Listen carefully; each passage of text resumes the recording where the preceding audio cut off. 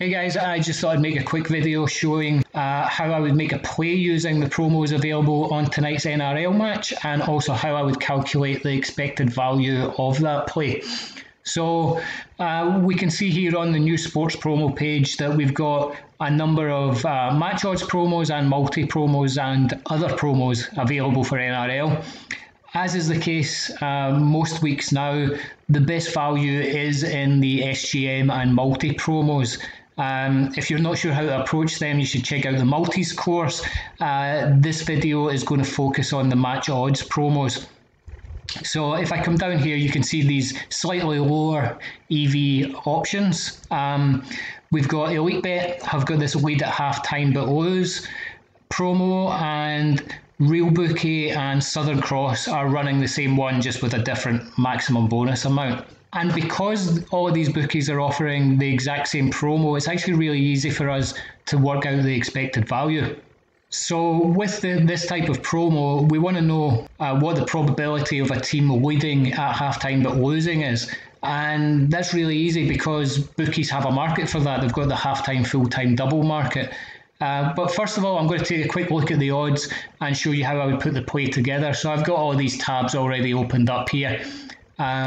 We can see that at Southern Cross and Elite Bet, the odds are exactly the same. They share odds. So we've got 2.08 and 1.78.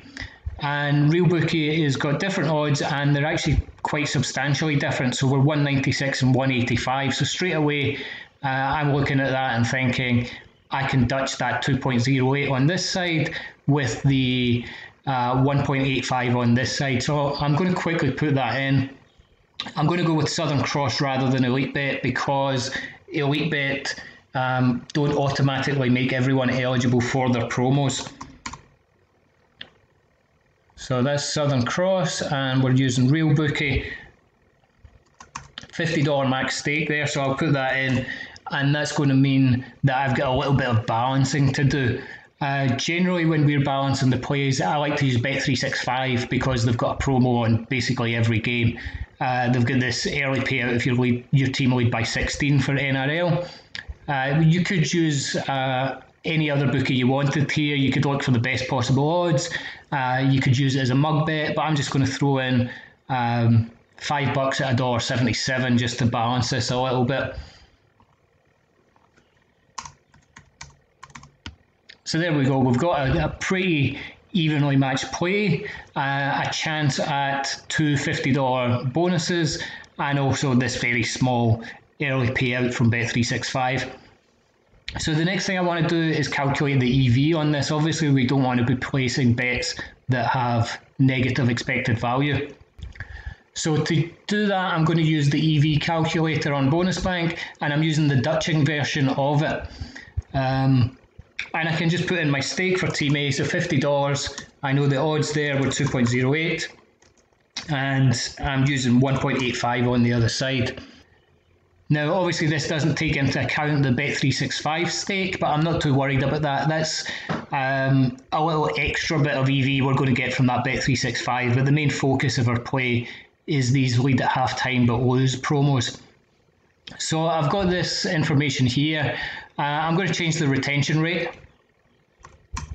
Real Bookie and Southern Cross don't have the best odds, so I'm going to use 70, just so it's an amount that I'm comfortable that we can get.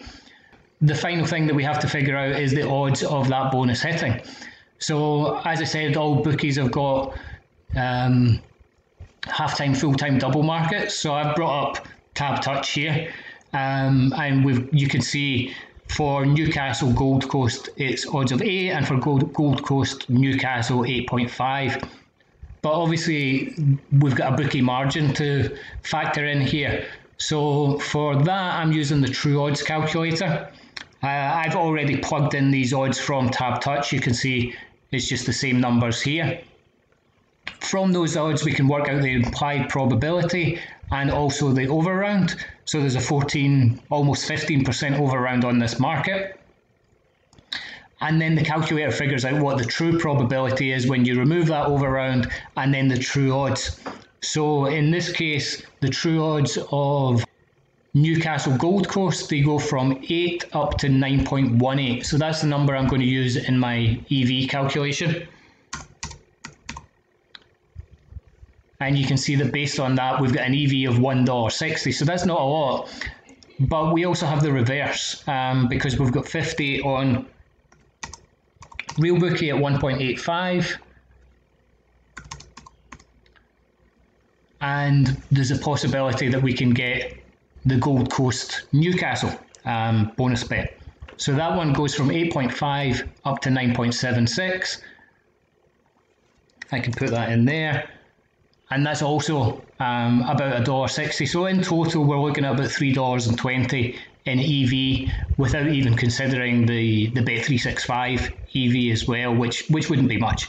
But I'm pretty confident with this now. We're getting over $3 of EV, which might not sound like a lot, but this is the type of promo where you just try and rack up that EV over time. The more of them that you do, the higher profits are going to be long term. And we can be confident that we factored in the margin there, so we know that this is a positive expected value promo, so it's definitely worth placing. And you can do this for basically every NRL game this weekend, and probably for the next few weeks. These three bookies have been running this same promo for a while now, so we can expect them to continue running it, and you can use this approach to work out the expected value of it and whether it's worth doing it on each individual game for yourself. Usually games like this one where we've got pretty evenly matched teams are going to have higher EV. If you ran this same calculation on this Melbourne Storm game, for example, or the Sea Eagles, I imagine that it would actually come out as negative or very, very low EV. But on these evenly matched games, it's definitely worth doing. So I hope that helps, and good luck over the weekend. Cheers, guys.